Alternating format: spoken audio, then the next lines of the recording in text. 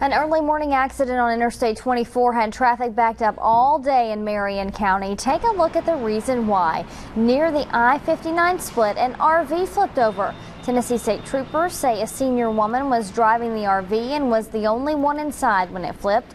She was rushed to the hospital with what they called minor, non-life-threatening injuries. Two other vehicles, both Jeep Cherokees, were involved in the crash, but no one in those SUVs was hurt. Police still haven't revealed what caused the woman to flip.